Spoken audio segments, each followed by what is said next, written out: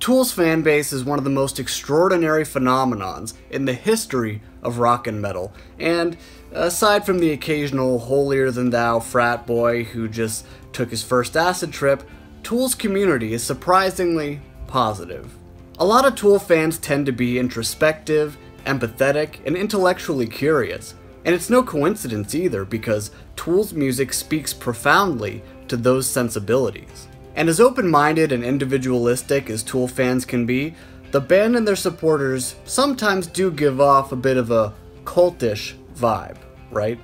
After all, more than a few famous cults were based in sonic mantras, meditation, and psychedelics.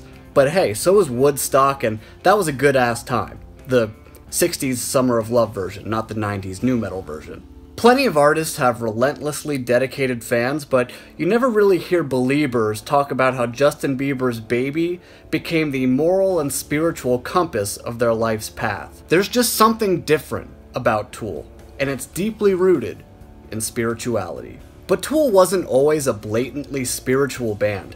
They fell into the genre of alternative metal with Opiate, and though the landmark EP was filled with the righteous anger Tool would later flesh out in Undertow, it wasn't until Anima that Tool really delved into that trippy, psychedelic realm. Before Anima, we were just following our gut. There was a lot of anger in the air, and we never tried to control that. But just as we mature as humans, with Anima we tried to be fueled more by spiritual ideas, or more of a conscious mode of aiming things in the right place, or trying to take more responsibility for our art. Danny Carey. How did that all happen, though? Well, according to Ministry's Al Jorgensen, it was because of him. I'd put 2 drops of acid in my bottle of whiskey that I'd bring on stage. I'd drink about half the bottle during a show. So when we were on Lollapalooza in '92, I think it was San Francisco, and when we came off stage, there were these 2 guys who were like, "Great show, dude." So I gave them my bottle of Bushmills, but I forgot that I'd put LSD in it. So they drank it, and they were tripping balls for like 2 or 3 days. Al continues, they didn't know what was going on, and they were freaking out. They were ready to call suicidal hotlines. It turned out to be Paul and Maynard from Tool. But he actually thanked me for that moment, because he said it really got Tool into being a psychedelic band. Pretty cosmic, right? Cool story, bro. But if you know anything about Uncle Al, it's that he often does spin tall tales. Also, both Al Jorgensen and Danny Carey remember Tool dosing Ministry with LSD, possibly in an act of retaliation. So LSD probably wasn't too foreign to the guys in Tool. Also, I can imagine this next guy explaining complex concepts behind his music, messing around with psychedelics in his youth. Roll it. Where did you get the name for your band, CAD? It's not really a band name, it's more of a concept behind what we're all about. It stands for Children of the Anachronistic Dynasty, which is kind of like a bloodline of youth born out of sync with time, out of sync enough to where they sit back and observe rather than just take things for granted. So despite Uncle Al's claim of turning Tool into a psychedelic band, story doesn't really check out. So what really happened? Well, some Tool fans point to the influence of Bill Hicks, the legendary comedian who had famous bits about psychedelic drug use. Bill Hicks's bit about Los Angeles breaking off from California due to an earthquake and floating out into the ocean was a direct inspiration for Anima. But was it Hicks who turned Tool spiritual? According to Maynard, no. Did your spiritual leanings begin after your friend, comedian and philosopher Bill Hicks died? Maynard was asked by Yahoo. No. I think that was all prior to Bill. He just happened to enter my life around that same time. That's why he and I had lots of phone conversations about bigger picture things. So it seems like the pieces were already in place for Tool's psychedelic awakening, but what made them fit? According to Maynard, part of it was becoming a father. Another difference between Undertow and Anima is I had a son, Maynard explains. The catharsis I was looking for on the first couple of records came in the form of this child, which helped me direct all that struggle and the stress and that emotional turbulence that I was experiencing for so long, and calm it down and give it more focus. One more dynamic, certainly, was the influence of bassist Justin Chancellor. who took over after Paul D'Amour left the band. Before Justin joined Tool, he was in a really cool progressive and psychedelic band called Peach. Rhythmically, Peach sounded a little like what Tool would become, mixed with 60s and 70s acid rock like The Beatles, King Crimson, Atomic Rooster, and Camel. And once Justin joined Tool, the band's rhythm section really began to morph from an aggressive, strummed, 90s alt-rock style into a smoother, more geometric and transcendental one. And though D'Amour did write some of the stuff on Anima, you can hear Chancellor take the lead during trippier tracks like 46 and 2 and Third Eye. Psychedelics are a good way of exploring the unknown, Chancellor told Terrorizer in 1997, because everyone is essentially confused about what we're doing here. And psychedelics and psychedelic art or music has always been free-flowing or stream of consciousness, and it's a good way of exploring the chaos aesthetically. The use of psychedelics in music was explored pretty much to its zenith in the 1960s, so it's not like Tool was a revolutionary band in that respect, but Tool did take an extremely inspirational role in writing about the spirituality of everyday life and the ability to discover deeply profound revelations without the use of drugs. Maynard was asked in an interview, "Is the use of drugs a way to enhance the third eye?" Drugs definitely give you an alternate perspective. Your consciousness is like a radio frequency.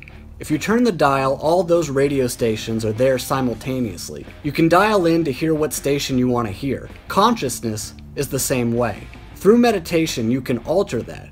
You can come upon an alternate reality. Drugs is a shortcut to that. The trick is to really understand the medium you used to get there. So, psychedelics themselves may actually get a little too much credit for influencing Tool's music. Because the band's music isn't about peace and love, look at all the pretty colors, it's more about life's lessons one could learn from psychedelics or meditation, or therapy, or just picking up a book on natural science or philosophy. The point is, a lot of Tool's best ideas can be used in your everyday life, and not just when you're Rosetta Stoned. And that's why Tool almost became a religion for millions of fans. And those spiritual lessons acted as the driving force for Tool's monumental 2001 album, Lateralis. Songs like The Grudge explains the self-sabotaging pain of holding on to poisonous anger, along with the freedom that comes with letting go of your old baggage. Schism relays the importance of communicating with your loved ones and working together to solidify the foundation of a relationship, or otherwise be doomed to watch it crumble around you. Parable and parabola explain the importance of not taking your life's most beautiful moments for granted. Also, Lateralis' tool of the Fibonacci sequence, a mathematical pattern found ubiquitously throughout nature, further cements the idea that every little thing, unimportant as it may seem, does have a deeper purpose. Listen to Tool album artist Alex Gray speak about his interpretation of the band's music during an interview with Metal Injection. I think with Lateralis, I guess there was a sense that, you know, we're really a package of miracles. You know, we're multi-dimensional, multi-layered manifestations of a physical dimension of ourselves, and the psychical dimension of ourselves is just a fascinating thing to contemplate. But it's a very physically oriented kind of appearance. The next, you know, the 10,000 days then was this completely out of the body kind of thing, and into like a spiritual world, you know, into like the heavens.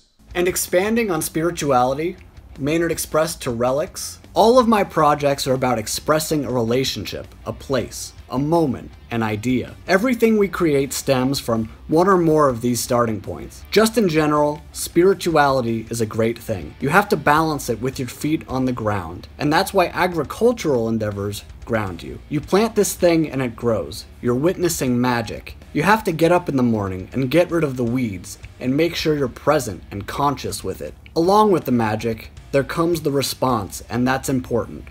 There's your balance." And the spiritual dynamics of Tool carried forth into their long-awaited 2019 album, Fear Inoculum.